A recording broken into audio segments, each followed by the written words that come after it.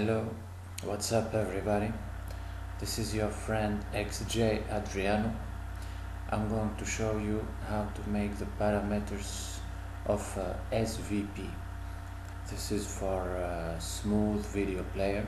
It's here, it's this little icon right here. I'm going to right click on it and it opens the parameters of this one. So we are going to go to the about. So it's smooth video player 3.1.6. so this is a free software that makes your video run smoothly. So I'm going to go to the parameters of this software here. I like it a lot. It changed everything about the video. It's like if it's another video. So now here you have the video profiles. This is the default.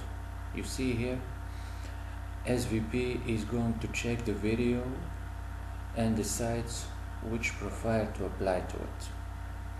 Now I have put an HD video right here, and it decided that it's closer to the 1920 by 800. So it decided to make this profile. Let's go and check this profile. I click on it, and now here you have these options.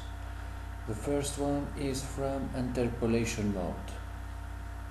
As you can see, it has a small description: balance between smoothness, strength and artifacts visibility. Control the numbers of interpolated frames in resulting video. It has put the .m here, the 1m. So there are others. 1m is average. So it's average, but it's not the default. The default is adaptive. So it put the average. Let's keep it average. I'm not going to change. These things have been decided automatically. So SVP shaders, if you have watched my previous video, I said that I did not use shaders with the Windows Media Player. So this one here uses the shaders. It's the shaders are, you know them, they have been all the rage since year 2000. They have been introduced with the DirectX. I think it's the DirectX 7, and they change the visual effects on the screen. So this shaders here, intermediate frames calculation algorithm, affects video sharpness and artifact masking. You have sharp for anime, it means for mangas and stuff like that. So the video, I'm going to show you the video later on. This is a commercial for a pickup car. So here you have sharp, you have for slow PCs, by block, etc. It's on sharp here, so it's going to stay there. Target frame rate. So this one, I'm not sure if it's the default or not, but this is what I want. To screen refresh rate. It means it's going to use the screen refresh rate.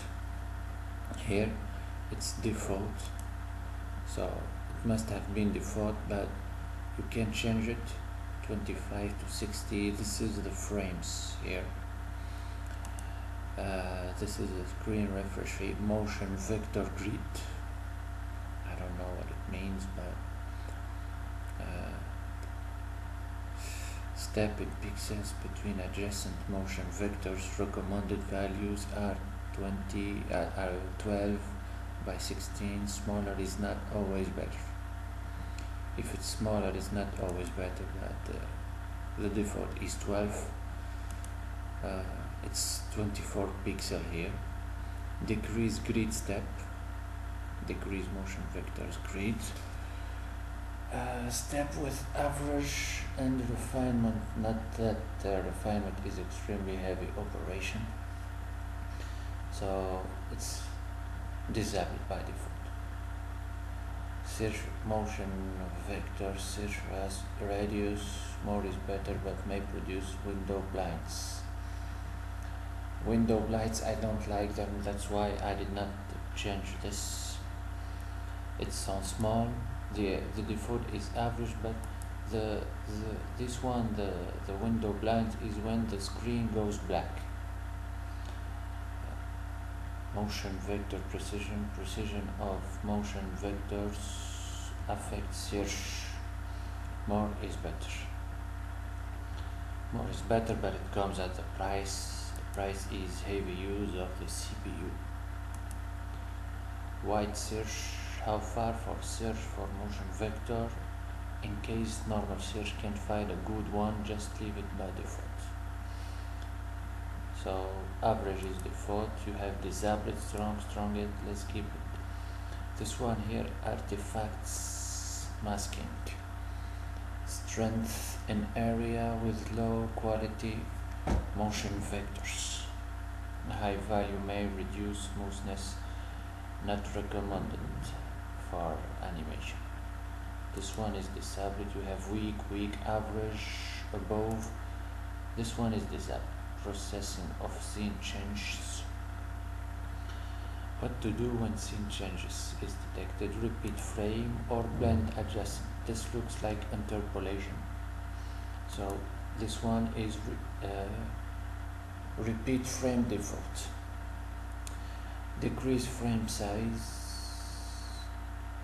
Well, I mean, you don't need to be smart to choose the screen size. If you are going to watch something, it must go with the screen size. So let's keep it on the screen size. As I did not change anything here, I'm going to click on cancel. What is this here? Show height CPU. The CPU usage is, memory used. This one is what the SVP now is paused, so it's not using the CPU. Let's click on cancel here and let's go back to it. Processing thread auto stereo. I don't have 3D here, so it's plain 2D. Frame crop disabled. I don't want it to change the screen, the size of the screen. Auto lightning disabled. Video delay 0, demonstration mode, tuning test. So this one you need to change it. Don't turn off on seek, because otherwise it's going to jitter a lot. Language, if you are English or Russian. If you are not Russian, you choose English. Down video playback, process priority above normal. It was normal, I changed it to above normal because I want most of the CPU to go to video playing and not to other tasks.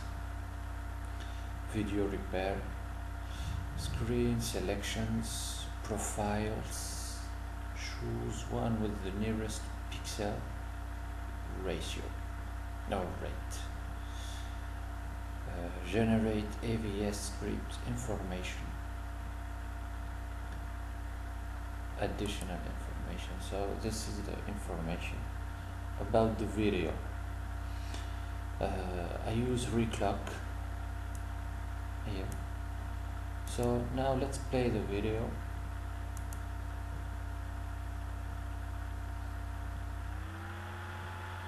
So now the video looks like it.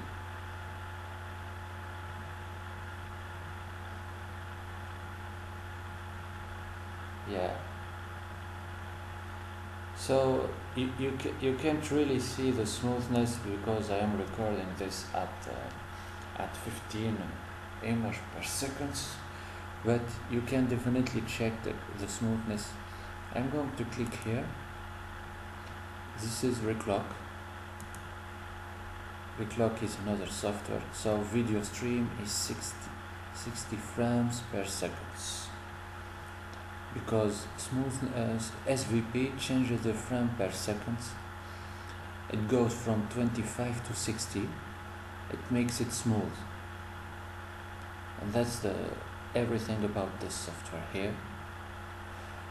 I'm going to write about it in future videos, but right now you just saw what it needs to be seen right now. So peace, and keep checking on my channels to get the best tips, to get the best video bank, and see ya.